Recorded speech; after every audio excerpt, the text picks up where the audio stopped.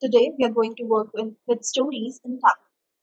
The dataset that we'll be using is Walmart dataset. That is a public access dataset, or by the name of Superstore dataset that you can easily find on Kaggle. So, starting with our content. In a Tableau, you have three options for to present your visualizations. The first one is a sheet that I have opened over here. In a sheet, we simply construct some graphs. So right now, I'll construct a graph of categories, subcategories, and the amount of sales that they make. I'll transform this into a bar graph. Change the axis for better view. There we go. I'll make one more graph, which will make the demonstration of stories and dashboards easier. Over here, we'll be working with segments and the profit that each segment earns. I'll convert this into a pie chart. And the pie is particularly small right now, so I'll go and change the view to entire view. This is a good size. I want some labels, so I'll say show mark labels. And I like the size and everything else. So now let's look at a dashboard. This is a dashboard. It's basically used to present multiple sheets at once.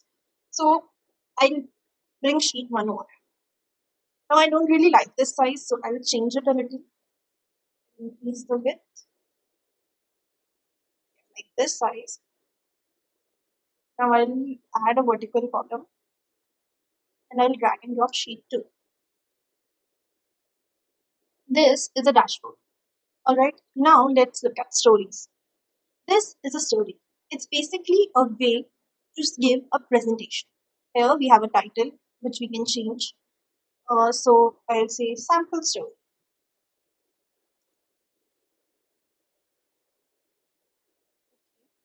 We can give a caption here.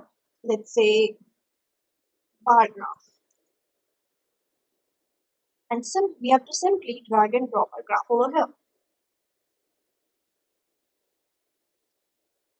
Now, now I want to add another graph to the story. So you click on line and another story slide opens up. Give another caption. Let's say pie chart. And drag and drop sheet 2 over. Now I want another one. So once again blank. Write in dashboard. Drag and drop the dashboard. Alright. So what happens? So we can use this option, drag to add text, drag it anywhere on our storyboard and give a simple text. So let's say pie chart for different segments. Of course, this should be mentioned in our chart's title, but this is only for demonstration purposes. And you can move it around and put it here. Now you'll see that in an original pie chart, there's a key over here that can't be seen here. This is because the dimensions of the story is shorter than the dashboard, so a lot of content is being cut. So again, we go to the size and we increase the width. Here we go.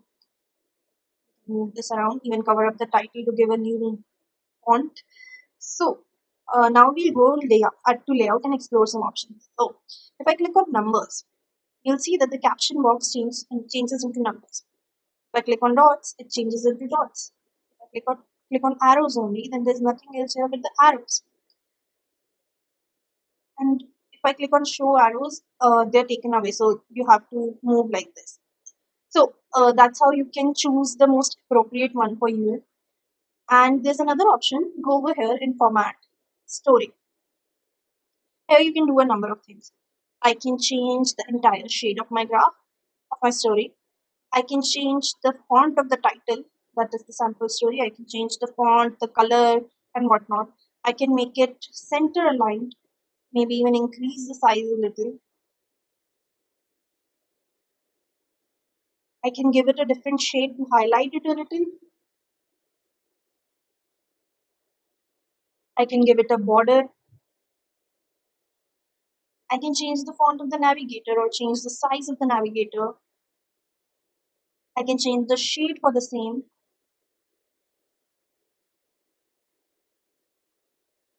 Again, the text objects that we added, we can change the fonts for that too. I would like to, I'll say I want it. So now you'll see the shadow of story sheet 2 is gone from behind because I changed the opacity of this, and I can again change the color shading in this and put in a border if I want to, a dash border or whatever way I like it to be, and just click cross when I'm done. There's another option here, the show title toggle box. So you can see if your story actually needs a title or not. Finally, we'll see a nice way to present this. You can click here for full screen, and you can use your side arrow keys to move around in your story. And that's all about stories.